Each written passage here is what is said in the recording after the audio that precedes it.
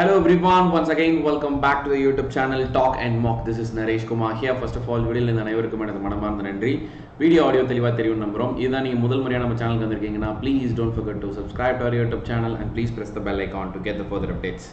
So தாமதத்திற்கு மன்னிக்கணும். இன்னைக்கு YouTube live வந்து ரீஸ்கெடியூல் செய்யப்பட்டது. Before getting into it, for more videos you can follow me on the Unacademy platform by typing my name Nareshkumar in the search box. என்னோட ப்ரொஃபைல follow பண்ணி என்னோட எல்லா கிளாஸஸும் நீங்க பார்த்துக்கலாம். ப்ளஸ் சப்ஸ்கிரிப்ஷன்ல இன்ட்ரெஸ்டடா இருந்தீங்கன்னா talkandmock என்ற கோட் யூஸ் பண்ணிக்கோங்க. 10% உங்களுக்கு டிஸ்கவுண்ட் கிடைக்கும். நான் இப்போ 2 ப்ளஸ் கோர்ஸ் ஸ்டார்ட் பண்ணியிருக்கேன். அது ரெண்டுமே ரொம்ப ஹெல்ப்ஃபுல்லா இருக்கும். என்னோட சேர்ந்து நிறைய டாப் எஜுகேட்டர்ஸும் உங்களுக்கு நிறைய ப்ளஸ் கோர்ஸ் ஸ்டார்ட் பண்ணியிருக்காங்க. ஸோ இந்த மாதம் அக்டோபரில் வந்து பார்த்தீங்கன்னா 1 year சப்ஸ்கிரிப்ஷன் எடுத்தால் 4 months extra validity, 2 year subscription எடுத்தால் 8 months வேலிடிட்டி. அதனால இந்த ஆஃபர் வந்து இன்னும் 2 நாள் தான் இருக்குது. அதுக்குள்ளே எடுத்துக்கோங்க. And ask a doubt is also available in Unacademy. உங்களோட டவுட்ஸை நீங்கள் கேட்டுக்கலாம். And combo offer is also available. Every Sunday Unacademy compact இருக்கு, எல்லாருக்கும் தெரியும். ஸோ அதையும் மறக்காம அட்டெண்ட் பண்ணுங்க.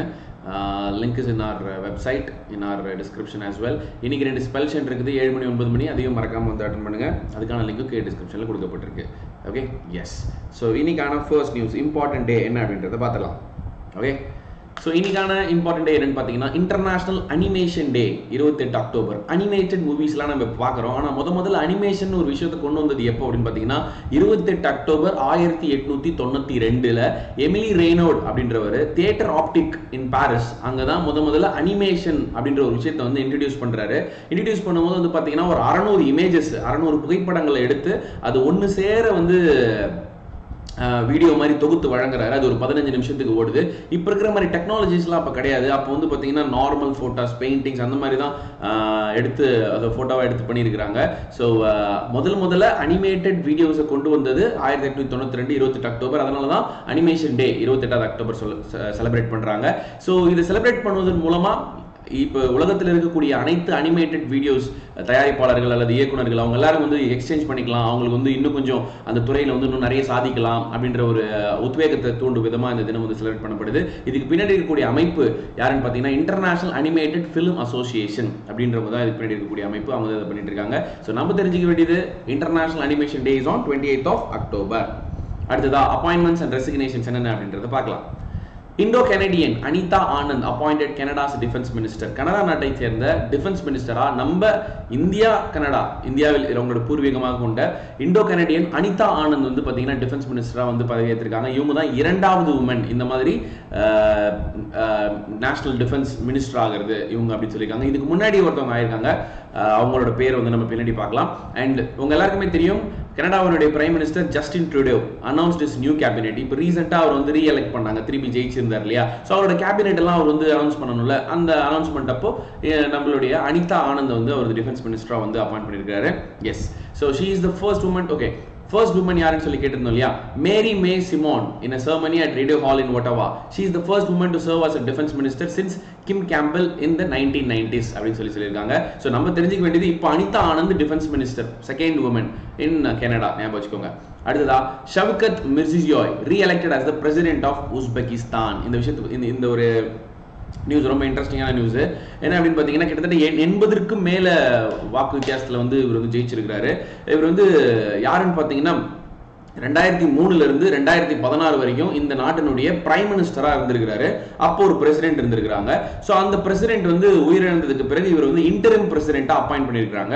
ஸோ அப்போ அவ்வளோ நாள் சேவை பண்ணியிருக்காரு. கிட்டத்தட்ட ஒரு 13 வருஷங்களாக பிரைம் மினிஸ்டரா உஸ்பெகிஸ்தானுக்கு இருந்திருக்காரு. பின்பு வந்து பிரசிடென்ட் தவறிட்டதுனால இவர் வந்து இன்டரிம் பிரசிடென்ட்டா போடுறாங்க. அதுலயும் வந்து சிறப்பாக செயல்பட்டதுனால உடனே இவர் வந்து பிரசிடென்ட்டா தேர்ந்தெடுக்கிறாங்க ஃபர்ஸ்ட் 5 year term. அதுலயும் பார்த்தீங்கன்னா கிட்டத்தட்ட 86% ஓட்டுல ஜெயிக்கிறாரு. அதை தொடர்ந்து அந்த ஃபர்ஸ்ட் பீரியட் முடிஞ்சதுக்கு அப்புறம் இப்போ செகண்ட் டேர்மும் வந்து பாத்தீங்கன்னா அதே 86. இந்த போட்டி நடக்கிறதுக்கு முன்னாடி தெரியும் கண்டிப்பா இவர் தான் ஜெயிக்க போறாரு, லேண்ட் ஸ்லைடிங் விக்டரி எடுக்க போறாரு அப்படின்னு சொல்லிட்டு. ஸோ எந்த அளவுக்கு வந்து நேர்மையா மக்களுக்கு இருந்திருந்தாங்கன்னா, எந்த அளவுக்கு மக்களுக்கு நல் பணிகள் செஞ்சிருந்தாங்கன்னா இந்த மாதிரி மக்கள் அவங்களுக்கு ஆதரவு கொடுப்பாங்க. இப்போ நீங்க வந்து 86% யாராலையுமே இனிமேல் ஜெயிக்கவே முடியாது இந்தியாவில். நான் வேணா சொல்றேன், எழுதி வச்சுக்கோங்க. ஏன்னா நம்மள அப்படி பிரிச்சு வச்சிருக்காங்க. ஓகேவா? ஸோ 86% வித்தியாசத்துலலாம் யாராலையுமே ஜெயிக்க முடியாது. அவ்வளோ பிரிஞ்சு இருக்கிறோம் நம்ம. But it's a great thing. அப்போ அந்த அளவுக்கு எல்லா மக்களும், ஏன்னா 5 வருடம் ஒன்றா இருக்காது. இப்போ ஒரு கருத்தை வந்து எல்லாராலையும் உங்களால் ஏற்றுக்க வைக்கவே முடியாது. ஓகே, அண்டில் இந்த மாதிரி ஒரு எப்படி சொல்றது. சரி, எனிவே நம்ம தெரிஞ்சுக்க வேண்டியது president of Uzbekistan Shavkat மிர்சியோய் re-elected as the president of Uzbekistan. 2016 அப்புறமா பிரசிடென்ட்டா இருக்கிறார். ஓகே, அடுத்தது banking and economics. Flowbiz Neobank உங்களுக்கு தெரியும் இல்லையா, digital bank, signed Manoj Bajpai as the brand ambassador. உங்க எல்லாருக்கும் தெரிஞ்சிருக்கும்னு நினைக்கிறேன். இப்போ 67வது தேசிய விருது கொடுத்தாங்க இல்லையா, அதுல கூட மனோஜ் பாஜ்பாய் வந்து விருது வாங்கியிருந்தாரு. அண்ட் விருது வாங்கின நிகழ்ச்சி அன்று ரஜினிகாந்த் கூடயும் தனுஷ் கூடயும் போட்டோ எடுத்து அவரோட இன்ஸ்டாகிராம் பக்கத்துல வந்து பதிவிட்டு இருந்தாரு. அப்பதான் மனோஜ் பாஜ்பாய் அப்படின்னு ஒருத்தர் இருக்காரு, அவர் வந்து ஆக்டர், அவருக்கு அவார்டு கொடுத்துருக்காங்கன்றது எனக்கு தெரியும். ஸோ ஃப்ளோபிஸ் அப்படின்ற ஒரு பேங்கினுடைய அம்பாசிடரா வந்து மனோஜ் பாஜ்பாயை போட்டிருக்காங்க. ஃப்ளோபிஸ்ன்றது என்னது, அது ஒரு நியோ பேங்க். அவங்க முக்கியமா வந்து பாத்தீங்கன்னா இந்த SMBs, Indian small to medium size business இருக்காங்க இல்லையா, அவங்களுக்காகலாம் வந்து பாத்தீங்கன்னா லோன் கொடுக்கறது, அவங்களை வந்து பூஸ்ட் பண்றது அப்படியான விஷயங்களை பண்ணிட்டு இருக்காங்க. ஸோ அதை இன்னும் கொஞ்சம் துரிதப்படுத்தணும், ஆல்ரெடி பண்ணிட்டு இருக்காங்க, இன்னும் கொஞ்சம் சிறப்பாக பண்ணணுன்றதுக்காக பிசினஸ் கோ லே சீரியஸ்லி கேம்பெயின் அப்படின்னு சொல்லி ஒரு கேம்பெயின் பிரச்சாரம், அதற்கான பிராண்ட் அம்பாசிடரா மனோஜ் பாஜ்பாயை போட்டிருக்காங்க. ஓகேவா? அது மட்டும் இல்லாம he has signed to accelerate my bill books outreach to SMB sector and promote the adoptions of my bill books அப்படின்னு சொல்லியிருக்காங்க. அது வந்து ரொம்ப ஈஸியா இருக்கும் to use the GST stuff, bill and accounting softwaresலாம் அந்த my bill book அப்படின்னு சொல்லி ஒரு software, that will be very helpful.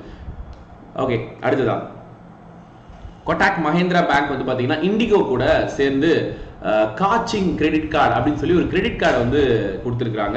So இந்த கிரெடிட் கார்டை வச்சு நீங்க என்ன பண்ணலாம், it's go branded credit card, 2 பேர் சேர்ந்து கொடுத்தா அது கோ பிராண்டட் கிரெடிட் கார்டு இல்லையா, அதுக்கு பேரு காச்சிங், கொட்டாக்ல இருந்து கா, இண்டிகோல இருந்து சிங்க, what ever it is. Okay, so இந்த கிரெடிட் கார்டு வந்து பாத்தீங்கன்னா இண்டிகோ 6E ரிவார்ட் ப்ரோக்ராம்ஸ் வந்து கொடுத்துருக்காங்க. அவங்களோட பேரே வந்து இண்டிகோவுடைய பேரே வந்து ஏதோ அவங்களோட அக்கௌண்ட் ஏதோ சம்திங் லைக் தட் 6E இருக்கு, அதனால தான் இந்த ரிவார்டு பேர் கூட 6E கொடுத்துருக்காங்க. இந்த 6E ரிவார்ட்ஸை யூஸ் பண்ணிக்கிட்டு நீங்க நிறைய ஆஃபர்ஸ் எடுத்துக்க முடியும். அண்ட் இதுக்கு வேலிடிட்டிலாம் கிடையாது, டைம் பீரியட்லாம் கிடையாது, நீங்க எப்போ வேணா யூஸ் பண்ணிக்கலாம் அப்படின்னு சொல்லியிருக்காங்க.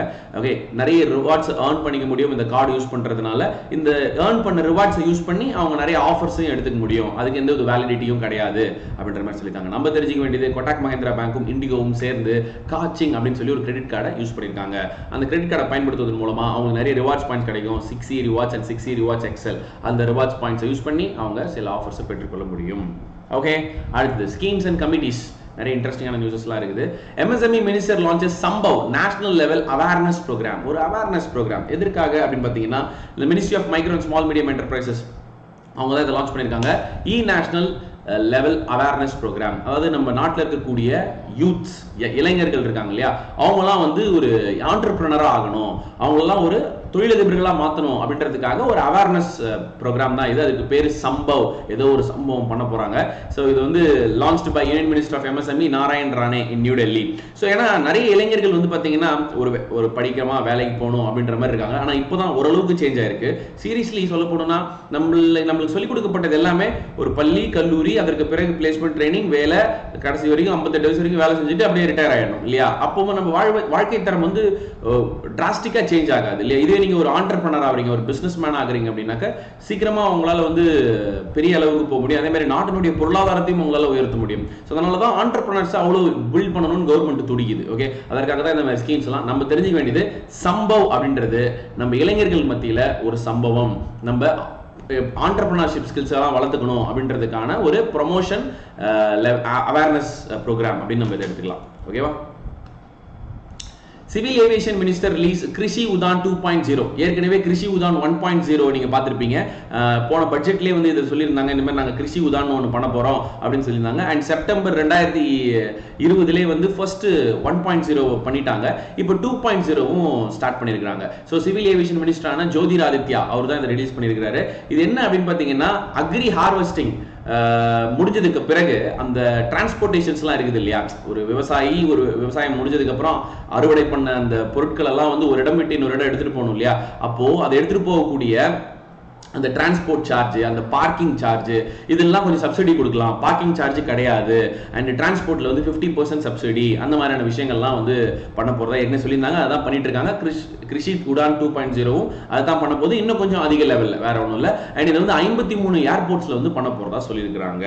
இந்த கார்கோஸ்லாம் இருக்குல்ல, கார்கோஸ், அது அக்ரி எடுத்துட்டு போகக்கூடிய கார்கோஸ், அதுல வந்து பாத்தீங்கன்னா 50% மேல இருந்துச்சுன்னா அது வந்து முற்றிலுமா வந்து அந்த டிரான்ஸ்போர்ட் சார்ஜஸ் வந்து சப்சிடி மானியம் கொடுக்குறாங்க. அண்ட் பார்க்கிங் சார்ஜஸ் முற்றிலுமா வேவ் பண்றாங்க. ஓகேவா? எஸ். அடுத்து expenditures finance committee approves knock river ரீவெட்டலைசேஷன் project.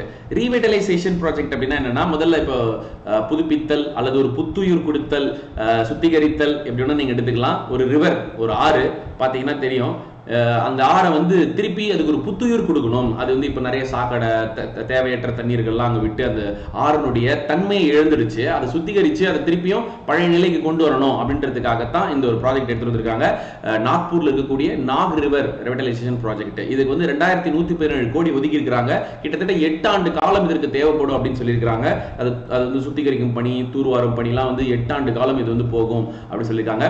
And இந்த கான்செப்ட் வந்து union minister for road transport and highways Nitin Gadkari தான் வந்து இம்ப்ளிமெண்ட் பண்ணியிருக்காரு. And 500 kilometre sewerage network, pumping stations and community toilets இது எல்லாமே வந்து கொடுக்க போறதாகவும் சொல்லியிருக்காங்க. 8 வருஷம் ஆகும், பார்க்கலாம். அடுத்ததா MOUs and agreements என்னன்றதை பார்க்கலாமா? Okay fine. India science MOU with ADB to promote an agri business network. அக்ரிகல்ச்சருக்கு நம்ம இந்தியா வந்து அக்ரிகல்ச்சர் பேஸ்டு கண்ட்ரி, அதனால அக்ரிகல்ச்சர் ஓரியன்டா நிறைய விஷயங்கள் நம்ம பண்ணிட்டு இருக்கோம். அதை தொடர்ந்து இந்தியா மற்றும் ADBக்கு இடையே ஒரு ஒப்பந்தம் கையெழுத்தாயிருக்கு. அக்ரி பிசினஸ் நெட்வொர்க்கை விரிவுபடுத்தணும். ஓகே, அது வந்து எப்படின்னா இன்னும் கொஞ்சம் வைடன் பண்ணணும் அப்படின்றதுக்காக இந்த $100 மில்லியன் வந்து காசு வந்து கையெழுத்திட்டு இருக்காங்க. அதாவது வாங்க போறாங்க promote agri business network promote பண்றதுக்காக. இதன் மூலமா வந்து பாத்தீங்கன்னா ஃபார்மர்ஸோட இன்கம் வந்து இரட்டிப்பாகும் அண்ட் ஃபுட் வேஸ்டேஜ் ஆகிறத தவிர்க்கலாம். ஓகே, அது மகாராஷ்டிரா நிறைய ஃபுட் வேஸ்ட் ஆகாது, அதே நேரத்தில் இன்கம் ஃபார்மர்ஸும் வந்து உயரும் அப்படின்ற மாதிரி சொல்லியிருக்காங்க. போஸ்ட் ஹார்வெஸ்ட் ஃபெசிலிட்டிஸ் அப்படின்னா இப்போ அறுவடை தான் ஹார்வெஸ்ட்னு சொல்லுவோம். அறுவடை முடிஞ்சதுக்கு பிறகு என்ன நடக்கும்? இது அறுவடைக்கு முன்னாடி என்ன நடக்கும்ன்றதெல்லாம் நமக்கு தெரியும் இல்லையா? நிலத்தை வந்து ஏர் ஓட்டணும், அப்புறம் விதை போடணும், அப்புறம் நிறைய வேலைகள் உரம் அடிக்கணும் அப்படின்னு இருக்கு. போஸ்ட் ஹார்வெஸ்ட் அறுவடை பண்ண அதை எடுத்துட்டு போய் ஒரு இடத்துல சேர்த்து வைக்கணும், அந்த குடோன்ஸ் வைக்கணும். அந்த குடோன்ஸ்ல வந்து அது வீணாகாம இருக்கணும். ஓகே, அண்ட் அதற்கு பிறகு அதை டிரான்ஸ்போர்ட் பண்ணணும். அந்த மாதிரியான விஷயங்கள், அந்த ஹப்ஸ், ஓகே, அந்த குடோன், அந்த ஹப்ஸ் எல்லாம் வந்து இன்னும் கொஞ்சம் பெருசுபடுத்துவதன் மூலமா என்ன பண்ண முடியும்? வைடன் பண்ணலாம். அந்த நெட்வொர்க் இன்னும் கொஞ்சம் வைடன் பண்ணி எல்லாருக்கும் எடுத்துட்டு போய் சேர்க்க முடியும் அப்படின்றது தான் அவங்களோட பிளான். அதற்காக ADB கூட $100 மில்லியன் ஒரு அக்ரிமெண்ட் வந்து சைன் போட்டிருக்காங்க நம்ம இந்தியன் கவர்மெண்ட். Okay, S. அடுத்ததா ADB signs an MOU with India for integrated urban flood management in Chennai. Very good, it's interesting stuff. நல்லா கொஞ்சம் புரிஞ்சுக்கங்க. ஓகே, சோ கவர்மெண்ட் ஆஃப் இந்தியாவும் ஏசியன் டெவலப்மெண்ட் பேங்க்கும் இணைந்து 251 மில்லியன் லோன் வந்து வாங்கியிருக்காங்க. எதுக்காகனா கிளைமேட் ரெசிலியன்ட் ஆகட்டும், integrated urban flood protections and managements in Chennai, கோசத்தலையார் basin to strengthen the resilience of Chennai city to floods. நம்ம சென்னை ஒரு ஃப்ளட்டை வந்து சந்திச்சது உங்க எல்லாருக்குமே தெரியும், கேள்விப்பட்டிருப்பீங்க இல்லையா? ஸோ அதுலேருந்து நம்ம வந்து இந்த ஃப்ளட்ஸை அதை எப்படி வந்து நம்ம தற்காத்துக் கொள்வது? இந்த மாதிரி ஒரு ஃப்ளட் வந்துச்சுன்னா, அதுவும் அர்பன் ஃப்ளட்ன்றது ரொம்ப ஒஸ்ட். ஓகே, கிராமத்தில் வந்தாலும் ஃப்ளட் கஷ்டம் தான். ஆனால் கிராம மக்கள் வந்து திருப்பி இயல்பு நிலைக்கு வந்துருவாங்க. ஏன்னா அங்கே வந்து மணல் இருக்கு, தண்ணி உள்ள இழுத்துக்கும் இல்லையா? அங்கே ஏரிகள் இருக்கு, குளங்கள் இருக்கு, அங்கே போய் தண்ணி தேங்கிக்கும், கிணறுகள் வச்சிருக்காங்க, அந்த மாதிரியான விஷயங்களா இருக்கு. ஆனால் அர்பன்ல வந்து பார்த்தீங்கன்னா அப்படி கிடையாது. ஃபுல்லாக நம்ம ரோடு போட்டு வச்சிருக்கிறோம். சாக்கடையில் ஒரு அடைப்பு ஏற்பட்டுச்சுனாக்கா அந்த தண்ணி மேலே நின்றுட்டு இருக்கும், வாகன போக்குவரத்து இருக்காது, மக்கள் நடமாட்டம் இருக்காது, மொத்த நகரமே வந்து ஸ்தம்பிச்சு போயிடும் இல்லையா? ஸோ அந்த மாதிரி அர்பன் ஃப்ளட் மேனேஜ்மெண்ட்டுக்காக ADB அதுக்கு நம்ம தயார்படுத்திக்கணும் இல்லையா? அதற்காக ஒரு ஒப்பந்தம் ADB கூட கையெழுத்தாயிருக்கு. 251 மில்லியன் கொடுத்து அதை வந்து நம்ம என்ன பண்ண போறோம்? இந்த மாதிரி ரெயின்ஃபால்ஸ், அதிகமான மழை பெய்யும் பொழுதோ, அல்லது நம்மளுடைய கடலின் மட்டம் உயரும் பொழுதோ, அல்லது ஒரு சுழல் காத்து வரும்போதோ, இந்த மாதிரி நேரங்கள்ல எல்லாம் வந்து மக்களை எப்படி பாதுகாப்பது, சுற்றுச்சூழலை எப்படி பாதுகாப்பது அப்படின்றதுக்காக இந்த ஒப்பந்தம் கையெழுத்தாயிருக்கு அப்படின்னு சொல்லப்படலாம். Please like this video and share with your friends and don't forget to subscribe to our YouTube channel. Okay, இங்க வாங்க.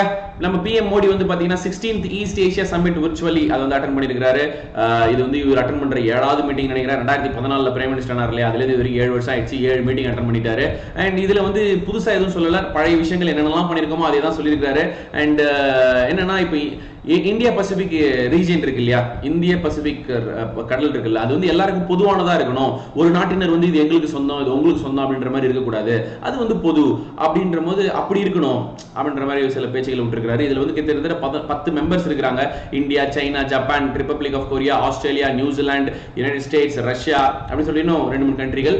இதுல வந்து யுனைடெட் ஸ்டேட்ஸ் ஆஃப் அமெரிக்காவும் ரஷ்யாவும் மெம்பர்ஸ். ஆனா மீட்டிங்லாம் அட்டெண்ட் பண்ண மாட்டாங்க அப்படின்ற மாதிரி ஏதோ ஒரு குறிப்பு கொடுத்திருந்தாங்க. நம்ம தெரிஞ்சுக்க வேண்டியது ஈஸ்ட் ஏஷியா சம்மிட் விர்ச்சுவலி நடந்திருக்கு. அதுல PM மோடி அட்டெண்ட் பண்ணிருக்காரு. இந்த தடவை வந்து பாத்தீங்கன்னா சேர்மன்ஷிப் புருனை, அவங்க தான் அந்த சேர்மன்ஷிப். அண்ட் இதுக்கு முன்னாடி ஏசியன் சம்மிட் நடந்தது, அது எப்ப நான் மறந்துட்டேன். பட் எனிவே இது ஞாபகம் வச்சுக்கோங்க. ஓகே, இப்போதான் நம்ம பேசணும், கொஞ்ச நேரத்துக்கு முன்னாடி பேசணும். இந்திய பசிபிக் கடல் வந்து எல்லாருக்கும் பொதுவானது அப்படின்ற மாதிரி பேசிட்டு இருந்தோம் இல்லையா. அதே நேரத்தில் இதை பத்தியும் பேச வேண்டியதா இருக்கு. இந்தியோ Pacific regional dialogue commences. India Pacific அந்த இடத்துல இருக்கக்கூடிய நாடுகள்லாம் வந்து என்ன பண்றாங்கன்னா ஒரு மீட்டிங், ஒரு பேச்சுவார்த்தை இல்ல ஒரு சீரியஸ் டயலாக் என்னென்ன அப்படின்னு பாத்தீங்கன்னா, மற்றவங்களாம் வந்து மற்றவங்கன்னு இல்லை எல்லாரும் வந்து இந்த ஜியோ என்ன சொல்லுவாங்க, ஜியோ ஸ்பிளாட்டிக்கா எதை சொன்னேன், இது வந்து எந்து, இந்த இடம் வரைக்கும் எந்து, அந்த இடம் வரைக்கும் ஒன்று அப்படின்னு சொல்லி இல்ல இது எந்து அப்படின்னு சொல்லி சண்டை போட்டுக்கிறாங்க. ஓகேவா, இது வரைக்கும் என்னோடது, இது வரைக்கும் என்னோடது அப்படின்ற மாதிரி ஆக்கிரமிப்புகள் இருக்கு, சண்டை குழப்பங்கள்லாம் நிறைய இருக்கு. அந்த இந்தோ பசிபிக்ன்றத மேப்ல நம்ம காட்டியிருக்கோம் பாருங்க, மெயினே இந்தியா தான் அங்க. அதனாலதான் அதுக்கு பேரே இந்தோ பசிபிக் ரீஜன் வந்திருக்கு. சரியா, முழுக்க முழுக்க நம்ம இந்தியாவை சுத்தி இருக்கக்கூடிய கடல் தான் அது. ஸோ அதை பற்றின ஒரு ரீஜனல் டயலாக் வந்து மீட்டிங் தான் நடந்திருக்கு. 3 நாட்கள் 27, 28, 29. இதில் வந்து முக்கியமான தீமா எவல்யூஷன் இன் maritime strategy during 21st century. So இப்போ இந்த மாதிரி வந்து எல்லாரும் ஆக்கிரமிப்பு பண்றாங்க, சண்டைக்கு வராங்க அப்படின்றாங்கல்ல, அந்த நேரத்தில் அங்க இருக்கக்கூடிய ரீஜனல் கண்ட்ரிஸ் ஆன இந்தியா, ஆஸ்திரேலியா மற்ற நாடுகள்லாம் வந்து அது எப்படி எதிர்கொள்ளணும், நம்மளுக்குள்ள ஒரு ஒற்றுமை இருக்கணும், அதை எப்படி வந்து எதிர்கொள்வது, அந்த சேலஞ்சஸ் எல்லாம் வந்து எப்படி நம்ம சரி செய்வது அப்படின்றத பற்றிலாம் இவங்க வந்து பேசியிருக்கிறாங்க. அவ்வளோதான் விஷயம். ஓகே, இங்க பாருங்க, டிஃபென்ஸ் எக்ஸ்போ 2022 ஒன்று நடக்க போகுது. அந்த டிஃபென்ஸ் எக்ஸ்போவை நம்ம எப்படி எப்படிலாம் நடத்தணும் அப்படின்றதுக்காக ஒரு சின்ன மீட்டிங் முன்னாடியே வந்து பிளான் பண்ணியிருக்காங்க. ராஜ்நாத் சிங் வந்து தலைமை எடுத்திருக்கிறாரு. ஸோ ஒரு டிஃபென்ஸ் எக்ஸ்போன்றது எதுக்காக இருக்கணும் அப்படின்னு பார்த்தீங்கன்னா, நம்ம நாட்டில் நிறைய டிஃபென்ஸ் பொருட்களை நம்ம தயாரிக்கிறோம். ஓகே, ஸோ நம்ம டிஃபென்ஸ் பொருட்களை நம்மளுக்கு மட்டும் தயாரிக்கல, இது வந்து எக்ஸ்போர்ட் பண்றதுக்கும் ஏற்றுமதி பண்ணுவதற்காகவும் நம்ம தயாரிக்கிறோம். ஸோ நம்மள்ட்ட இந்த மாதிரி பொருட்கள்லாம் இருக்குது அப்படின்றத உலகத்திற்கு நம்ம எப்படி தெரிவிக்க முடியும், இந்த மாதிரியான டிஃபென்ஸ் எக்ஸ்போ மூலமா தான் தெரிவிக்க முடியும். பாருங்க, நாங்கள் இந்த மாதிரி கன்ஸ் தயாரிக்கிறோம், இந்த மாதிரி பாம்ஸ் தயாரிக்கிறோம், இந்த மாதிரி எது தயாரிக்கிறோம் அப்படின்னு சொல்லும் போது அந்த எக்ஸ்போக்கு வந்து பாக்குறவங்க இது எங்களுக்கு பிடிச்சிருக்கு, இது ஆர்டர் கொடுக்குறோம், இது எங்களுக்கு செஞ்சு அனுப்புங்க அப்படின்னு சொல்லுவாங்க. ஸோ அதற்காக தான் டிஃபென்ஸ் எக்ஸ்போ. இதன் மூலமா நம்ம வந்து ஏற்றுமதியில இன்னும் கொஞ்சம் அதிக, அதுவும் டிஃபென்ஸ் ஏற்றுமதியில வந்து இன்னும் கொஞ்சம் பூஸ்ட் ஆகலாம் அப்படின்றதுக்காக ஒரு டிஃபென்ஸ் எக்ஸ்போ 2022 நடக்க போகுது. அதுல என்னென்னலாம் பண்ண போறோம், எப்படிலாம் பண்ண போறோன்றதுக்கான ஒரு மீட்டிங் இப்ப நடந்திருக்குது மக்களே, வேற ஒண்ணும் கிடையாது. ஓகேவா, சில். International news. பிரான்ஸ் என்ன பண்ணிருக்குன்னு பாத்தீங்கன்னா, ஒரு மிலிட்டரி கம்யூனிகேஷன் சேட்டலைட் சுராசு 4A அப்படின்னு ஒரு விஷயத்தை லான்ச் பண்ணிருக்குது. இது எடுத்துட்டு போன ராக்கெட் வந்து Aryan 5 rocket from grow in French Guyana அப்படின்ற இடத்துல இருந்து இது வந்து லான்ச் பண்ணிருக்காங்க. இவங்க ஏற்கனவே சுராசி 2 வந்து லான்ச் பண்ணிருக்காங்க, அது இன்னும் ஆர்பிட்ல தான் இருக்கு. ஓகே, இது போனதுக்கு அப்புறம் அதை வந்து என்ன பண்ணிடுவாங்க, டி ஆர்பிட் பண்ணிட்டு போறதா சொல்லியிருக்காங்க. ஸோ இது வந்து இதோட சிறப்பு என்ன அப்படின்னு பாத்தீங்கன்னா, இது ஒரு கம்யூனிகேஷன் சேட்டலைட் இல்லையா. ஸோ அதனால வந்து அங்க இருக்கக்கூடிய தகவல்களை வந்து இங்க பரிமாறிக்கொள்வதற்கான ஒரு சேட்டலைட் இது. இப்ப அனுப்பிச்சிருக்கிறது வந்து பாத்தீங்கன்னா அதிக திறன் நிறைந்த ஒரு சேட்டலைட். என்ன திறன் அப்படின்னா, நிறைய இன்ஃபர்மேஷன்ஸ் வந்து அனுப்ப முடியும், ஒட்டுக்க அனுப்ப முடியும், அந்த மாதிரி நிறைய விஷயங்கள்லாம் இருக்குது. ஒரு ஸ்டஃப்டான ஒரு கம்யூனிகேஷன் சேட்டலைட்னு வச்சுக்கோங்களேன். அதே மாதிரி இதில் சிறப்பான ஒரு விஷயம் என்ன அப்படின்னா, இது வந்து எந்த சைபர் அட்டாக்லையும் இது வந்து எஸ்கேப் ஆகிடும். இது வந்து ஹேக் பண்ண முடியாது. வேற யாராவது ஒருத்தவங்க வந்து இதோட இன்ஃபர்மேஷன் திருடணும்னு நினைச்சாலோ, இதை ஹேக் பண்ணணும்னு நினைச்சாலோ அதெல்லாம் ஒண்ணுமே முடியாது அப்படின்ற மாதிரி அவங்க சொல்லியிருக்காங்க. ஓகே, ஆனா அதையும் வந்து ஹேக் பண்ணிடுவாங்க. எனிவே பார்க்கலாம். The satellite can survey its close surroundings and move itself to escape an attack. அட்டாக்னா என்ன, சைபர் அட்டாக் தான். ஒரு கம்யூனிகேஷன் சேட்டலைட் வந்து வேற என்ன பண்ண முடியும் உங்களால, இல்லையா? ஸோ அந்த மாதிரி பிரெஞ்சுக்காரங்க ஒரு சேட்டலைட் அமைச்சிருக்காங்க. அதுக்கு பேர் வந்து சிராசூஸ் அப்படின்னு பேர் வச்சிருக்காங்க. ஓகேவா, இன்னைக்கு கொஞ்சம் லேட்டாக ஆரம்பிச்சதுனால கொஞ்சம் வேகமாக போறேன், பட் இன்ஃபர்மேஷன்ஸ் எதையும் நான் கம்மி பண்ணல. இங்க பாருங்களேன், ஒரு தரமான செய்கை. குஜராத் சிஎம் பூபேந்திர பட்டேல் லான்ச்ட் கோ கிரீன் ஸ்கீம். கோ கிரீன் ஸ்கீம் அப்படின்னு இவங்க எதை சொல்ல வராங்க அப்படின்னு பார்த்தீங்கன்னா, இப்போ இந்த கொரோனா வந்ததுனால யாருமே வந்து பொது என்ன சொல்றது, பப்ளிக் டிரான்ஸ்போர்ட்ஸை யாருமே யூஸ் பண்றது இல்லை. பஸ்ஸஸ், ட்ரெயின்ஸ் அது எல்லாமே முடங்கி இருந்தது. ஆனால் அவங்க வேலைக்கு போக வேண்டிய தேவை இருந்தது, பக்கத்தில் போக வேண்டியதாக இருந்தது. ஸோ பஸ்ஸஸை எதிர்பார்த்துக்கிட்டு பஸ்ஸை மட்டுமே நம்பி இருந்த நிறைய பேர் வந்து எதுவுமே பண்ண முடியல. அதனால அவங்க உடனே வாங்கி ஒரு வண்டி வாங்கினாங்க. ஓகே, ஸோ இப்படி வண்டி வாங்கினதுனால என்ன ஆகுது, நிறைய பேர் வண்டி வாங்கினாங்க. வண்டி வாங்கினதுனால என்ன ஆகுது, அந்த மாநிலத்தினுடைய ஃபியூவல் காஸ்ட் அதிகமாகுது. முன்னாடி தேவைப்பட்ட பெட்ரோலை விட இப்ப அதிகமான பெட்ரோல் தேவைப்படுது. ஆமாவா இல்லையா? அதே மாதிரி இன்னொரு விஷயம் என்ன அப்படின்னு பாத்தீங்கன்னா, அதோட எவ்வளவுக்கு எவ்வளவு வண்டி அதிகமா பயன்படுத்துறோமோ அந்த அளவுக்கு பொல்யூஷனும் அதிகமாகும் இல்லையா? சோ பொல்யூஷனும் அதிகமாயிடுச்சு. இது ரெண்டுத்தையும் சரி செய்யணும் அப்படின்றதுக்காக தான் குஜராத் சிஎம் பூபேந்திர பட்டேல் என்ன பண்ணிருக்காரு, கோ கிரீன் ஸ்கீம் அப்படின்னு ஒன்று லான்ச் பண்ணிருக்காரு. எனக்கு புரியுது, பப்ளிக் டிரான்ஸ்போர்ட்டை நம்மளால பயன்படுத்த முடியல, அதனால பிரைவேட் வெஹிக்கிள் நாடுறீங்க. ஓகே, தப்பு இல்ல. அந்த பிரைவேட் வெஹிக்கிள் வாங்குறீங்கல்ல, அது எலக்ட்ரிக்கல் வெஹிக்கிளா வாங்கிக்கோங்க. உங்களுக்கு நாங்க ஒரு சன்மானம் கொடுக்குறோம், உங்களுக்கு வந்து நாங்க ஒரு மானியம் கொடுக்குறோம். என்ன மானியம் அப்படின்னு பார்த்தா 30% ஆஃப் வெஹிக்கிள் பிரைஸ் கொடுக்குறோம், அல்லது 30,000 கொடுக்குறோம் அப்படின்னு சொல்றாங்க. இதை வந்து ரெண்டு கேட்டகரியா பிரிக்கிறாங்க, ஆர்கனைஸ்டு ஒர்க்கர்ஸ், அன்ஆர்கனைஸ்டு செக்டார்ஸ் அப்படின்னு சொல்லி பிரிக்கிறாங்க. ஆர்கனைஸ்டு செக்டார்ஸ்க்கு வந்து 30% ஃப்ரம் த பைக்கோட காஸ்ட் அல்லது 30,000 ரூபாய். இது ரெண்டுத்துல எது கம்மியா இருக்கோ அதான் எடுத்துப்பாங்க. ஓகே, நீ 2 லட்சம் ரூபாய்க்கு பைக் வாங்குவ, அது வந்து 30% எங்கேயே போவோம், 60,000 போவோம், அதெல்லாம் கொடுக்க முடியாது, 30,000 தான் கொடுக்க முடியும். அதே மாதிரி அன்ஆர்கனைஸ்டு ஒர்க்கர்ஸ்க்கு எப்படின்னா 50% பைக் காஸ்ட் கொடுக்குறாங்க அல்லது 30,000. இது ரெண்டுத்துல எது கம்மியா இருக்கோ அதுதான் கொடுப்பாங்க அப்படின்னு சொல்லிருக்காங்க. இதனால நிறைய பேர் என்ன பண்ணுவாங்க, எலக்ட்ரிக்கல் வெஹிக்கிள் நோக்கி போவாங்க. அதே மாதிரி அவங்களோட சார்ஜிங் ஸ்டேஷன்ஸா இருக்கட்டும், அண்ட் இப்போ இன்னொன்னு என்ன சொல்லியிருக்காங்கன்னா 1 hour சார்ஜ் பண்ணா 50 கிலோமீட்டராச்சு போகணும் அப்படின்ற மாதிரி எலக்ட்ரிக்கல் வெஹிக்கிளுக்கு மட்டும்தான் இது கொடுக்கப்படுமே தவிர அதுக்கு கம்மியா இருக்கக்கூடிய வெஹிக்கிளுக்கு இது கொடுக்கப்படாது. ஓகே, இப்போ ரொம்ப என்ன சொல்றது, சிசி அதிகமான வண்டிகள் எதுவுமே மைலேஜ் கொடுக்காது. அதே மாதிரி தான் ரொம்ப பவரான வண்டிகள் வந்து பாத்தீங்கன்னா மைலேஜ் கொடுக்காது. ஸோ இப்போ நீ எலக்ட்ரிக்கல் நல்லா ஸ்ட்ராங்கான பைக் வாங்கணும் அப்படின்னு நினைக்கிறியா, நீ அப்போ பணக்காரனா இருந்திருப்பா, அதனால அதை வாங்கணும்னு நினைக்கிற, உனக்கெல்லாம் கிடையாது. ஓடு ரொம்ப அதாவது தேவைக்காக வாங்கக்கூடியவர்களுக்காக ஒரு மானியத்தை வந்து குஜராத் சிஎம் வந்து கொடுத்துருக்காங்க. நல்ல ஒரு விஷயம்.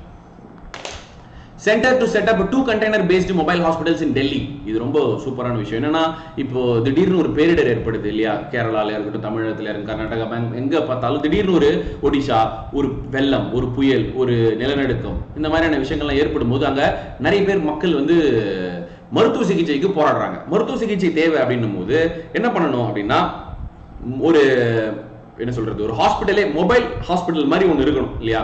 சோ அந்த ஒரு விஷயத்தை தான் எடுத்துட்டு வந்திருக்காங்க. இப்போ ரீசெண்டா நம்ம பிஎம் மோடி வந்து வாரணாசி போய் நிறைய காலேஜஸ் எல்லாம் நம்ம திறந்து வச்சுட்டு வந்தார், ஹாஸ்பிட்டல் திறந்து வச்சுட்டு வந்தார்ல. அப்போ வந்து அப்பயும் இந்த மாதிரி பண்ணணும்னு அவர் சொன்னாராம். அதற்கேற்றவாறு union health minister Mansukh Mandaviya என்ன பண்ணிருக்காருன்னா 2 container based mobile hospitals with all healthcare facilities under PM Ayushman Bharat Health Infrastructure Mission அப்படி சொல்லியிருக்காங்க.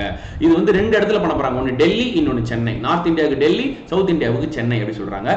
இது வந்து பாத்தீங்கன்னா கண்டெய்னர் மூலமாக இந்த ஹாஸ்பிட்டல்ஸ் இருக்கும். இந்த இதுல வந்து பாத்தீங்கன்னா 100 பெட்ஸ் இருக்கும் அப்படி சொல்றாங்க. இது ஈஸியா நம்மளால என்ன பண்ண முடியும், ஒரு இடத்துல இருந்து இன்னொரு இடத்துக்கு எடுத்துட்டு போக முடியும். 24 மணி நேரத்துக்குள்ள ஒரு ஹாஸ்பிட்டல்ல உங்களால அங்க திறந்துட முடியும் 100 பெட்ஸ் வச்ச மாதிரி. சரி, இப்ப ஏதாவது ஆபத்து காலங்கள்ல இது ரொம்பவே நம்மளுக்கு பயனுள்ளதா இருக்கும் இல்லையா. சோ அந்த மாதிரி ஒரு 2 கண்டெய்னர் பேஸ்டு மொபைல் ஹாஸ்பிட்டல்ஸ் வந்து சென்ட்ரல் கவர்மெண்ட் வந்து செட் பண்ணிருக்காங்க டெல்லி அண்ட் சென்னையில. பாத்தீங்க போட்டோ பாத்தீங்கனாலே தெரியும், ஒன்னொன்னு கண்டெய்னர் அது அப்படியே அழகழகா பிரிச்சுக்கிட்டு கூட நம்ம என்ன பண்ணலாம், வண்டியில கட்டிக்கிட்டு அப்படியே எடுத்துட்டு போயிடலாம் நினைக்கிறேன். அடுத்ததா, ministry of education notifies 4-year ITEP from 2022 to 2023. இப்போ ஆசிரியர்கள்லாம் இருக்கிறாங்க இல்லையா, ஆசிரியர்கள்லாம் வந்து குழந்தைங்களுக்கு பாடம் நடத்துறாங்க. அவங்க ஏற்கனவே படிச்சு வச்சிருப்பாங்க, அதை தெரிஞ்சுக்கிட்டு பாடம் நடத்துறாங்க. ஆனா இப்போ சிலபஸ் மாற அவங்களும் அவங்களை அப்கிரேட் பண்ணிக்கணும் இல்லையா. சோ அப்கிரேட் பண்ணிக்கணும் அப்படின்னாக்க அவங்களுக்குன்னு சொல்லிட்டு தனியா சில பயிற்சிகள் கொடுக்க வேண்டியது அவசியமாகுது. ஓகே, சோ அதை பத்தி நம்ம பின்னாடி படிப்போம். இப்போ integrated teacher education programme ITEP அப்படின்னு ஒரு 4 வருஷ கோர்ஸ் வந்து கொடுக்க போறதா சொல்லியிருக்காங்க. இப்போ முன்னாடி எல்லாம் என்னது அப்படின்னா, ஒரு BA படிக்கணும் அண்ட் B.Ed படிக்கணும், BSc படிக்கணும், ஒரு B.Ed படிக்கணும், BCom படிக்கணும், ஒரு B.Ed படிக்கணும். அப்பதான் நீங்க ஒரு டீச்சர் ஆக முடியும். இதான் ஒரு மினிமம் குவாலிஃபிகேஷன் இல்லையா. சோ இப்போ நேஷனல் எஜுகேஷன் பாலிசி புதுசா வந்துருச்சு, அதுல நிறைய சிலபஸ் எல்லாம் சேஞ்ச் பண்ணிட்டாங்க. சோ அதற்கேத்த மாதிரி இவங்களை டியூன் பண்ணணும் அப்படின்னா இவங்களுக்கு ஒரு 4 வருஷம் இன்டகிரேட்டட் டீச்சர் எஜுகேஷன் ப்ரோக்ராம் தேவைப்படுது. ஓகே, சோ இப்போ இந்த 5 வருஷம் ஆகுது இல்ல, டிகிரி 3 வருஷம், 2 வருஷம் B.Ed. இந்த 5 வருஷத்தை எடுத்துட்டு 4 வருஷம் இன்டகிரேட்டட் டீச்சர் எஜுகேஷன் ப்ரோக்ராம் அப்படின்னு ஒன்று கொடுக்குறாங்க. கொடுத்துட்டு இதை மட்டும் படிச்சாலே போதும், நீங்க டீச்சருக்கு எலிஜிபிள் ஆகுறீங்க அப்படின்னு சொல்றாங்க. இது வந்து 2030ல கண்டிப்பா இதை படிச்சாதான் நீங்க டீச்சரே ஆக முடியும்ன்ற அளவுக்கு ஒரு ரூல்ஸ் வந்துடும் அப்படின்றதையும் இப்ப சொல்றாங்க. ஓகே, சோ நீங்க டீச்சர் ஆகணும்னு விருப்பப்பட்டீங்கன்னா, இல்ல உங்களோட தம்பி தங்கைகள் அல்ல உங்க உறவினர்கள் யாராவது டீச்சர் ஆகணும்னு நினைச்சாங்கன்னா ITEP ட்ரைனிங் வந்து பண்ண சொல்லுங்க. ஓகே, அடுத்து நீங்க பாருங்களேன், இந்தியா மற்றும் கிர்கிஸ்தான் நாடுகளுக்கு இடையே ஒரு ஃபர்ஸ்ட் ஸ்ட்ராட்டஜிக் டயலாக் நியூ டெல்லியில் நடந்திருக்கு. இப்போ வந்து நேஷனல் செக்யூரிட்டி கவுன்சில் வந்து நடக்க போகுது. ஓகே, அதற்கு முன்னாடி நம்மளும் கிர்கிஸ்தானும் என்ன பண்ணிக்கிறோம், ஒரு பேச்சுவார்த்தை, அங்க என்ன பேசுறது, நம்ம என்ன மாதிரி எல்லாம் பண்ணலாம் அப்படின்றது. இப்போ ஒரு ஒன்றும் இல்லை, சிம்பிளா சொல்லணும்னா ஒரு மீட்டிங் நடக்க போகுது. ஓகே, அந்த மீட்டிங்ல வந்து 10 பேர் கலந்துக்க போறாங்க. அதுக்கு முன்னாடி நீங்களும் இன்னொருத்தர் மட்டும் பேசிக்கிறீங்க, நம்ம மீட்டிங்ல எப்படிலாம் பண்ணலாம், என்னெல்லாம் பண்ணலாம் அப்படின்ற மாதிரி சின்ன ஒரு விஷயம். இது யூஸ்வலா எல்லாரும் பண்ற ஒரு விஷயம் தான். இந்தியா மற்றும் கிர்கிஸ்தான் நாடுகள் பண்ணிட்டு இருக்காங்க. கிர்கிஸ்தானுக்கு இந்தியாவுக்கும் அந்த அளவு ஒரு நட்புறவு பெருசா இருந்தது இல்ல பாஸ்ட்ல. ஓகே, பட் ஆனா இப்ப நட்புறவு வந்து நம்ம இன்னும் வளர்த்துக்கணும் அப்படின்றதுக்காக தான் முயற்சி பண்றாங்க. ஏன்னா கிர்கிஸ்தான் அப்படின்ற ஒரு நாடு சுதந்திரம் அடைஞ்சதே வந்து பாத்தீங்கன்னா 1991 தான். நான் பிறந்த வருடம் தான் அந்த நாட்டுக்கு சுதந்திரமே கிடைச்சிருக்கு. 1992ல இருந்து இந்தியா நட்பு பாராட்டி இருக்கு கிர்கிஸ்தான் கூட சின்ன சின்ன இடங்கள்ல. ஓகே, இன்னும் இப்ப இந்த ஆப்கானிஸ்தான் மேட்டர்ல எல்லாம் கூட நிறைய விஷயங்கள் வந்து 2 பேரும் பரிமாறி இருக்கிறாங்க. இனிமே ஃபியூச்சர்ல நம்ம வந்து இன்னும் நிறைய நட்பா இருக்கணும் அப்படின்றத பத்தி எல்லாம் பேச போறதா சொல்லியிருக்காங்க. முக்கியமா இவங்க இந்த விஷயத்துல பேசுறது கூட அந்த regional security என்வயரன்மெண்ட் with special reference to Afghanistan பத்தி தான் நிறைய விஷயங்கள் பேசியிருக்காங்க. And counter terrorism and compacting ரேடியலைசேஷன் and narcotics control and defence cooperations இதை பத்திலாம் இந்தியா மற்றும் கிர்கிஸ்தான் நாடுகள் பேசியிருக்காங்க. அண்ட் இந்த நியூஸ் வந்து ரொம்ப சென்சிட்டிவான நியூஸ். என்ன அப்படின்னு பாத்தீங்கன்னா, SC reserves judgment on issues of grant of reservations in promotion to ST SCs in government jobs. First of all, SC reserves அப்படினு அந்த வார்த்தையை நம்ம புரிஞ்சிக்க தவிரட்டா இந்த நியூஸே நமக்கு புரியாம போயிடும். ஓகே, SC அப்படின்றது சுப்ரீம் கோர்ட், ரிசர்வ்ஸ் அப்படின்றது ஒத்தி வைக்கப்படுகிறது அப்படின்னு அர்த்தம். சோ இப்போ ஒரு கோர்ட் வந்து ஒத்தி வைக்கிறாங்க அப்படின்னு சொன்னா அதோட தீர்ப்பை வந்து நாங்க ஒத்தி வைக்கிறோம் அப்படின்னு எப்ப சொல்லுவாங்க அப்படின்னா இருதரப்பு வாதங்களையும் கேட்டறிந்த பிறகு அதற்கான ஆவணங்களை எல்லாம் எடுத்துக்கிட்டதுக்கு பிறகு நாங்க ஓகே எஸ் அப்பதான் ரிசர்வ்ஸ்ன்ற வார்த்தை சொல்லப்படும். அதுக்கு முன்னாடி வேற மாதிரி கூட ஒத்தி வைக்கலாம். பட் எல்லா ஆவணங்களையும் இருதரப்பு வாதங்களையும் கேட்டதுக்கு பிறகு தெரிஞ்சுக்க மக்களே உங்களுக்கு யூஸ்ஃபுல்லா இருக்கும். ஓகே, ஏன்னா ஒரு நியூஸ் படிக்கும்போது புரியணும்ல, நாளைக்கு ஃபியூச்சர்ல ஏதாவது நியூஸ் படிச்சா கூட உங்களுக்கு புரியணும்ல, அதுக்காக சொல்ல வரேன். இருதரப்பு வாதங்களையும் கேட்டுட்டோம், ஆவணங்கள் எல்லாத்தையுமே கலெக்ட் பண்ணிட்டோம், ஓகே நம்ம ஜட்ஜ்மெண்ட் வந்து ரிசர்வ் பண்ணி வைக்கிறோம் அப்படின்னு சொன்னதுக்கு பிறகு யாரும் அவங்களோட வாதத்தை கொடுக்க முடியாது, யாராலையும் எந்த ஒரு ஆவணத்தையும் கொடுக்க முடியாது. அந்த டைம் எதுக்குன்னா அந்த ஜட்ஜ் வந்து கொடுத்த ஆவணங்களையும் கொடுத்த அந்த வாதங்களையும் சிந்திச்சு பார்த்து அவரோட ஜட்ஜ்மெண்ட் எழுதுறதுக்கான டைம் அவர் எடுத்துக்கிறார். ஓகே, அதுக்கு ஒரு கால அவகாசம் எடுக்கும் இல்லையா, அதை தான் அவர் எடுத்துக்கிறார். அதுக்கு மேல அவர் இன்ஃப்ளூயன்ஸ் பண்ணக்கூடாது, அதுக்கு மேல அவர் வந்துட்டு எந்த வாதமும் எந்த ஒரு ஆதாரமும் அது மாதிரிலாம் எதுவுமே இருக்கக்கூடாது. அவ்வளவுதான், முடிஞ்சிருச்சு. இந்த மாதிரி இந்த ஜட்ஜ்மெண்ட் வந்து அவர் வந்து ரிசர்வ் பண்ணிருக்காரு. இதுதான் நியூஸ், வேற எதுவுமே கிடையாது. ஓகேவா? சோ இப்போ நம்ம supreme கோர்ட்டினுடைய justice Nageswar Rao 3 judge bench, அந்த ஜட்ஜில் வந்து யாரா இருக்காங்கன்னா ஜஸ்டிஸ் நாகேஸ்வர் ராவ் இருக்கிறாரு. அது மட்டும் இல்லாம கீழே பாத்தீங்கன்னா இன்னும் 2 பேர் கொடுத்திருப்பாங்க, சஞ்சீவ் கண்ணா, BR கவாய், இவங்க 3 பேரும் ஜட்ஜி. ஓகே, இவங்க 3 பேரும் ஜட்ஜி. அடுத்ததா இதுல வந்து வாதாடின கவர்மெண்ட் தரப்புல இருந்தோ அல்லது பொது தரப்புல இருந்து வாதாடினவங்க வந்து பாத்தீங்கன்னா attorney general KK Venugopal, additional solicitor general Balbir Singh, other senior lawyers வந்து பலதரப்பட்ட மாநிலங்களுக்காக வந்து அவங்க வந்து அங்க போராடி இருக்காங்க. எங்க மாநிலத்துல இவ்வளவு இருக்கு, எங்க மாநிலத்துல அப்படின்னு சொல்லி அவங்க மாநிலத்தை முன்னிறுத்தி அவங்க வந்து வாதாடி இருக்கிறாங்க. ஓகே, சோ இப்போ இவங்க என்ன சொல்ல வராங்க அப்படின்னா 75 ஆண்டு அமிர்த் மகோத்சவம் சொல்றோம். 75 ஆண்டு இந்த சுதந்திரத்துக்கு பிறகு SC ST அவங்களுடைய வாழ்க்கை தரம் உயர்ந்திருக்கா அப்படின்னு கேட்டா கண்டிப்பா இல்ல. இப்ப இந்த ஃபார்வர்ட் கம்யூனிட்டிஸ் அளவுக்கு அவங்களோட நிலைமை வந்திருக்கா அப்படின்னு கேட்டா கண்டிப்பா இல்ல. சோ இன்னும் வந்து என்ன மாதிரியான வாய்ப்புகள், என்ன மாதிரியான சலுகைகள், சே ஃபார் எக்ஸாம்பிள் பதவி உயர்வு அப்படின்னு இருக்கு. வேலை வாங்கிட்டதுக்கு பிறகு பதவி உயர்வுன்னு ஒண்ணு சொல்றாங்க இல்லையா, அந்த பதவி உயர்வுல அவங்களுக்கு இடஒதுக்கீடு கொடுக்கணும். அதே மாதிரி அரசு வேலை வாய்ப்புல அவங்களுக்கு இடஒதுக்கீடு கொடுக்கணும். அது மட்டும் இல்லாம நீங்க வந்து அதிகமான இடஒதுக்கீடு கொடுக்குறீங்க அப்படின்னு சொன்னா ஏன் வந்து இன்னும் இந்த SC STs வந்து மேல்நிலைக்கு வரல அப்படின்றத ஒரு கேள்வியா முன் வச்சிருக்காங்க. ஓகே, அதே மாதிரி OBC வந்து பாத்தீங்கன்னா கிட்டத்தட்ட நம்ம நாட்டுல 72% எத்தனையோ சதவீதம் 72% இருக்கிறாங்க. அப்படி பார்க்க போனா அவங்களுக்கு வந்து இத்தனை சதவீதம் கொடுக்கணும், 80-70% கொடுக்கணும் அவங்களுக்கு ரிசர்வேஷன். ஆனா நீங்க 50% தான் கொடுக்குறீங்க அப்படின்ற மாதிரி நிறைய கேள்விகளை எழுப்பி இருக்காங்க. சோ இதை பத்தின ஒரு கிளியர் கட், என்ன அடிப்படையில ரிசர்வேஷன் வழங்கப்படுகிறது அப்படின்ற ஒரு கிளியர் கட் டிசிஷனையும் அதுக்கு ஒரு வரைமுறை கொடுத்தா அது வந்து ரொம்ப ஹெல்ப்ஃபுல்லா இருக்கும், எல்லாரும் உயரணும் அப்படின்றத பத்தி பேசியிருக்காங்க. நம்ம தெரிஞ்சுக்க வேண்டியது சுப்ரீம் கோர்ட் இது இந்த தீர்ப்பை வந்து ஒத்தி வச்சிருக்குது, அவ்வளவுதான் விஷயம். சரியா? எனிவே நம்ம எல்லாருக்குமே சரி, எல்லாரும் சரிசமமா இருக்கணும், எல்லாரும் வேணும். ஏன்னா இப்போ இன்னும் நிறைய பேர் கஷ்டப்பட்டு இருக்காங்க. இன்னும் டீப்பா போனா ரொம்ப சென்சிட்டிவா இருக்குன்றதுனால நான் அப்படியே மேலோட்டமா முடிகிறேன். ஓகே, பொது அரங்கத்துல அதனால இவருடன் முடிச்சுக்கிறது நல்லது. இன்னும் நல்ல தீர்ப்பை நம்ம எதிர்பார்க்கலாம். நம்ம ஜஸ்டிஸ் நாகேஸ்வர் ராவ் நல்ல ஒரு தீர்ப்பு வழங்குவார் அப்படின்னு நம்ம எதிர்பார்க்கலாம். Okay, government notifies Indian telegraph right of வே. ஒண்ணு இல்ல மக்களே, ஒரு அமெண்ட்மெண்ட் கொண்டு வந்திருக்காங்க. டெலிகிராம் ரைட் ஆஃப் வே அப்படின்னு சொல்லி ஒரு ரூல் இருக்கு. இது எப்ப கொண்டு வந்தாங்கன்னா 2016 கொண்டு வந்துட்டாங்க. ஓகே, 2016 கொண்டு வந்த ரூல்ஸ இப்ப அமெண்ட் பண்றாங்க, திருத்தி எழுதுறாங்க இல்லையா. சோ எதுக்காக, என்ன ரூல் இது அப்படின்னு பாத்தீங்கன்னா இட்ஸ் வெரி சிம்பிள். என்னன்னா இப்போ இந்த டெலிகிராம் கம்பெனிஸ்லாம் இருக்கிறாங்க, டெலிகிராம் கம்பெனின்ற பாருங்க, இந்த கம்பெனிஸ்லாம் இருக்கிறாங்கல்ல, மொபைல் நெட்வொர்க் அந்த மாதிரி கம்பெனிஸ்லாம் இருக்கிறாங்கல்ல, அவங்கலாம் வந்து பாத்தீங்கன்னா ஒரு இடத்துல இருந்து ஐயோ ஃபுல் அவுட் ஆயிட்டேன் இந்த ஃபோன் கால், ஆடிட்ல இருந்து கால் பண்றாங்க. ஓகே, சோ இப்போ ஒரு கிலோமீட்டருக்கு வந்து 1000 ரூபாய் வசூலிச்சுட்டு இருந்தாங்க. இது வரைக்கும் பாத்தீங்கன்னா அண்டர் கிரவுண்ட்ல வந்து கேபிள் 1 கிலோமீட்டருக்கு வந்து 1000 rupees அப்படி பண்ணிட்டு இருந்தாங்க. ஓவர் ஹெட் கேபிள்ஸ்க்கு வந்து ஒரு ரூல்ஸ் இல்லாம இருந்தது. அந்த ரூல்ஸ் இல்லாததுனால ஸ்டேட்ஸ்லாம் வந்து அதை மிஸ்யூஸ் பண்ண ஆரம்பிச்சாங்க. 1 கிலோமீட்டருக்கு 1000 ரூபாய், அது மட்டும் இல்லாம எங்க ஸ்டேட்ஸுக்குன்னு சொல்லிட்டு சில சார்ஜஸ் நீங்க கொடுக்கணும், அது ஒன் டைம் சார்ஜ், அது இதுன்னு சொல்லி சில கேரளா, குஜராத் போன்ற மாநிலங்கள்லாம் வந்து என்ன பண்ணிட்டு இருந்தாங்க, எக்ஸ்ட்ரா காசை வசூலிச்சுட்டு இருந்தாங்களாம். இப்போ என்ன பண்ணிட்டாங்க, ரூலை வந்து அமெண்ட் பண்ணி தெளிவா கொடுத்துட்டாங்க. அண்டர்லைன் கேபிள்ஸா இருக்கட்டும், ஓவர் ஹெட் கேபிள்ஸா இருக்கட்டும், எல்லாத்துக்குமே 1 கிலோமீட்டருக்கு 10,000 ரூபாய், அவ்வளவுதான், வேற எந்த எக்ஸ்ட்ரா சார்ஜஸும் நீங்க வாங்கக்கூடாது அப்படின்னு சொல்லி ரூல் அமெண்ட் பண்ணிருக்காங்க. அவ்வளவுதான் விஷயம், வேற ஒண்ணுமே இல்ல. Telegraph right of way. Okay. So நீங்கள் என்ன சொல்கிறது, கனெக்ஷன்ஸ்க்கு வந்து இவ்வளோ காசு கொடுக்கணும் கவர்மெண்ட்ஸ்க்கு. அவ்வளோதான். இன்னைக்கு நியூஸ் நம்ம செக்ஷன் முடிச்சிட்டோம். ப்ளஸ் கிளாஸ் வேறு 10:30, பட் இருந்தாலும் இன்னும் கொஞ்சம் லேட் ஆரம்பிச்சிட்டோம். டெய்லி 9:45 ஆரம்பிச்சிடும் மக்களே. டெய்லி 9:45 கரெக்டாக வந்துருங்க. நானும் கண்டிப்பாக கரெக்டாக வந்துடுறேன். இன்ஃபர்மேஷன்ஸ் நிறைய உங்களுக்கு கேதர் பண்ணிட்டு சொல்கிறேன். இன்னைக்கு கொஞ்சம் டைம் கம்மியாகிறதுனால கொஞ்சம் நான் வேகமாக ஓடிட்டேன். I understand. நல்லது, ரொம்ப நிதானமாக நிதானமாக போவோம். இன்னைக்கு கோட் ஆஃப் த டே என்ன அப்படின்னு பார்த்தீங்கன்னா, the first step to success is to not give yourself any other options. வேற எந்த ஒரு ஆப்ஷன்ஸும் உனக்கு நீ கொடுக்காம இருக்கிறதே உன்னோட வெற்றி தான்.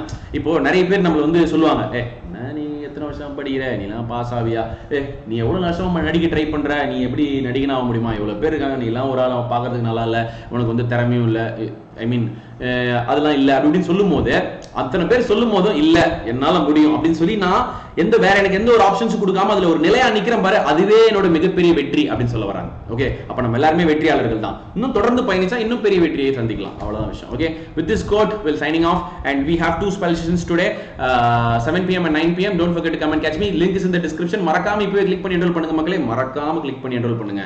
ஓகே, வீடியோல அனைவருக்கும் எனது மனமார்ந்த நன்றி. இதே நல்ல வீடியோல சந்திக்கும் வரை